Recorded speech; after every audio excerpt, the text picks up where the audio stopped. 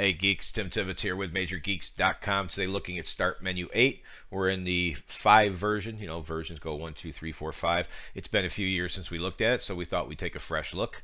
And after you've installed it, this will be your start screen. Now the reason for this is, and you can change your mind later, do you want to stick with a Windows 10 look and tweak it, or do you want to go to the old style and tweak it? So we'll show you how to change your mind later.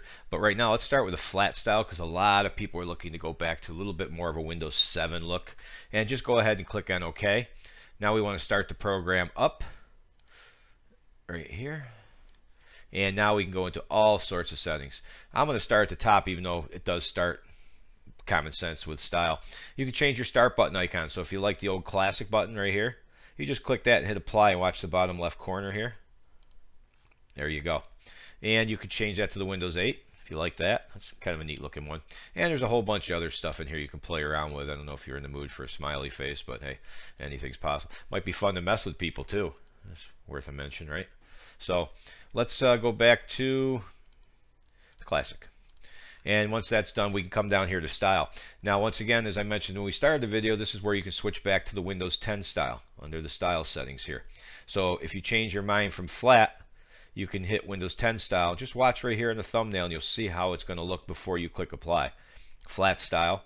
Or we're going to go to classic Windows 7 style, which is what we're going to play with here. And that allows us to get the transparency here. See how it's moving? So you can see this here, how it looks, and now I'm going to hit apply, and you can see the transparency now where you can kind of see through it a little bit. So we're going to leave it like that for the time being and move forward. General, it's pretty simple stuff. Run with Windows Startup so that it works for you every time. Skip the user account warnings. That's when you user account control. That's when you hit start and it says you sure you want to run the program. It skips that. So Start Menu 8's got some pretty neat little features that are kind of like nice little tweaks to the interface as well. When to update the product. How many programs to display, that's over here, and the number of recent items to display when applicable. Highlight newly installed programs, large icons for Start Menu.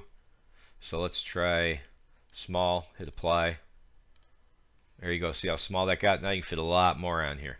Let me switch it back again so you can see that. There you go. Frequently used programs, how you can sort them. Screenshots. Don't show frequently used programs at all.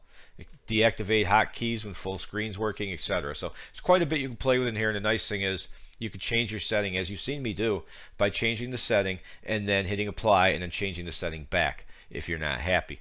Now the menu is another neat one. So what you can do here, let's use administrative tools. You can work your way down here later. PC settings, etc. Some are only show as a link or don't show, but some of them you can actually show as a menu. So let's show it as a link first, and we can show you that start, click apply, start, there it is, administrative tools.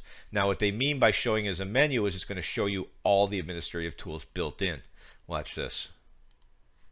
Start, and now you can see it's expandable, and there are all your administrative tools. So there's quite a bit you can do to each individual person's preferences to make it work the way you want.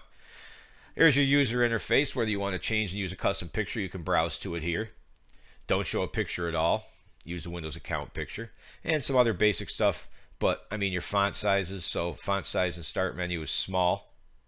Let's do large. Hit apply. You see it changed there already. And there's your larger font. Great for people who have vision problems. Switch it back, you can see quite the difference in readability. Background colors, program changes with the system. Change the color of the background. It's just neat stuff. So let's go to advanced a little bit. Once again, these are a few more little tweaks you can use. Disabling the taskbar transparency, Windows key to open the Windows 10 Start Menu, left click to open the menu, etc., etc. So let's go back here real quick and apply the Windows 10 style again. So that brings us back to here. And once again, similarly, did I just say similarly? Oh, Mondays. Similarly. Whew, wow. Somebody's over there laughing at me going, I can say it. So once again, as you can see, you can change pretty much the same stuff you saw before. And in the general, it just remains the same. You can just tweak what you want to see and when you want to see it exactly the same way as we did with the flat style. So administrative tools shows a menu. You know, it's just pretty much what you just saw. So basically play around in that, and you'll find that everything you need can be changed around. But really, it's big power, in my opinion, is getting back to the more classic style and really customizing the way things work. So for me personally, I happen to prefer the classic Windows XP style, and as you saw, I did a lot with it. So there you go. So just take your time, start at the top, work your way through, and just apply whatever needs for you, whatever you think works for you, and so on and so forth until you get it exactly the way you want. You could spend a good amount of time in here, but you could also just rush around and change a few things that you see like that. You know, the aforementioned font sizes, colors, and by the time you get done, you could finally have a start menu the way you want it. There you go. So download link as always will be provided in the description below. Give it a shot, see what you think, leave a comment. We'd love to hear from you. Click like, click subscribe to the channel. Always appreciated. And as always, we thank you so much for watching, and we'll see you next time.